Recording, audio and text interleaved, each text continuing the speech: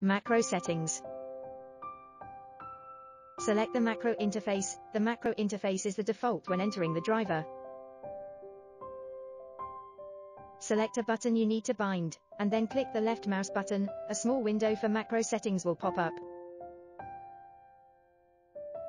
Click the plus icon to create a macro file. Here we create 3. Move the mouse to the name of the macro file. And then double-click the left button to change the name of the macro file.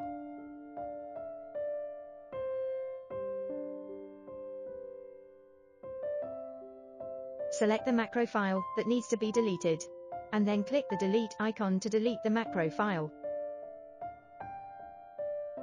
Here we only leave the one we named. The default is to delay recording. It will automatically delay your recording time.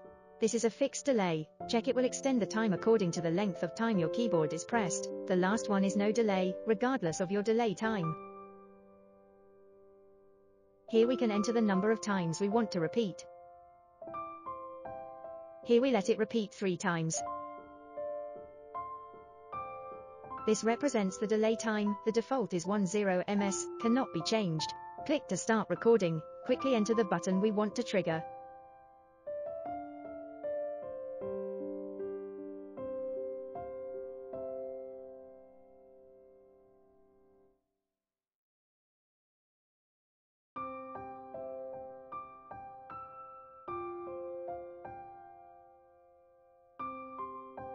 After the input is completed, we click to stop recording. The recording is complete.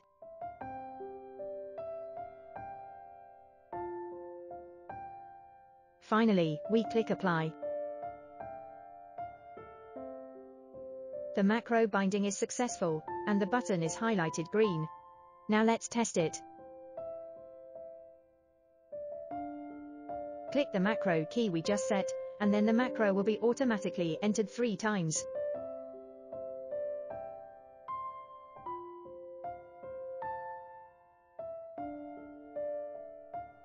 We found that the input speed is a bit slow. Now let's change the delay time to make it input faster.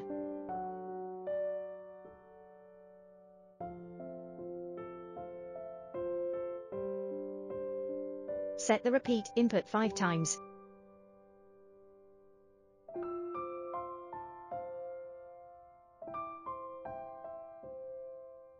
Uniformly change the delay time to 50 ms.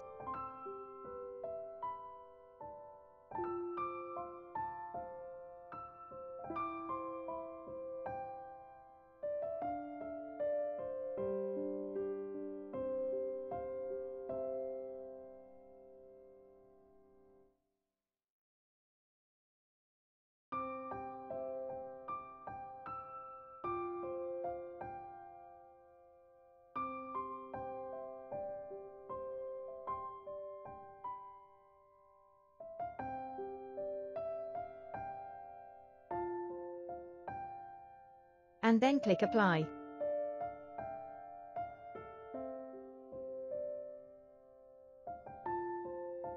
Now let's test it, and we can see that the input speed is much faster than just now.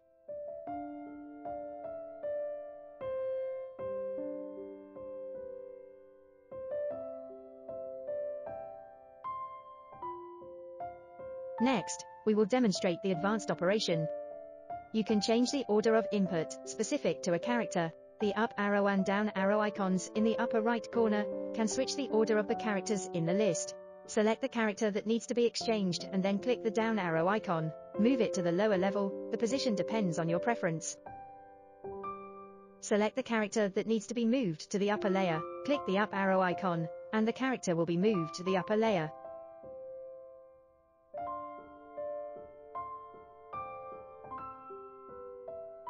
We can also select unneeded characters, then click the trash can icon in the upper right corner.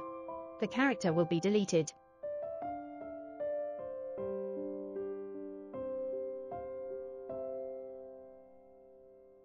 And finally click apply. Let's try again.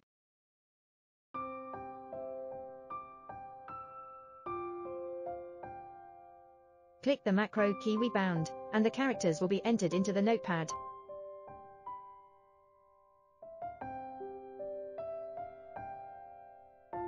And we can see that our setting is successful.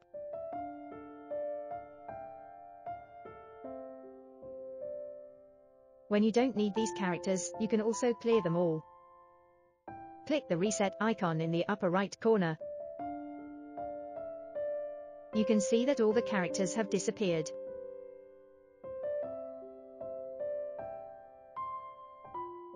Click delete to unbind the macro button. And the macro button has been unbound successfully. The green highlight has disappeared.